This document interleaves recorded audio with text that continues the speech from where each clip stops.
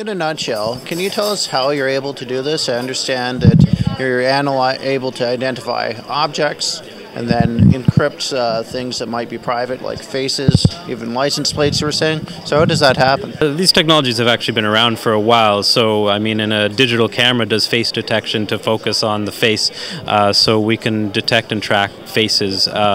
Given that, then the other core technology is the ability to store these arbitrary regions separately.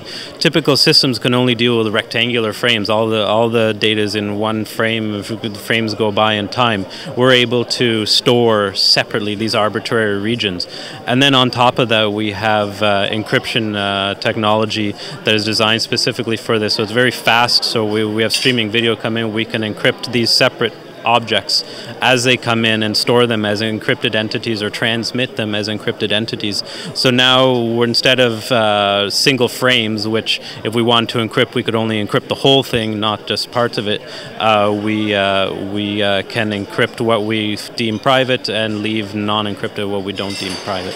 And what it essentially is it gives you the ability to encrypt just the private data in video surveillance, and then that's really the critical issue, is that video is indiscriminate. It captures all sorts of private, non-private data. We want to be able to secure, protect the private data. Most cases this is face images, maybe body images, could be license plates, and so this technology gives you the ability to encrypt these arbitrary regions. So we detect those regions, we encrypt them.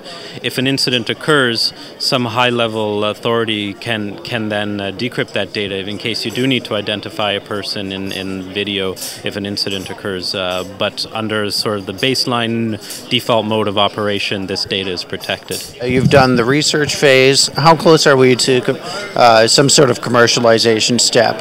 So yeah, the research is essentially done at the University of Toronto. It's hard to give an exact timeline. We have some partners and we're looking at first getting a software product, and eventually it would be embedded in hardware. I can't really put a timeline on it. I would say within 2 years you will hope to actually see something that we can really deploy in existing environments.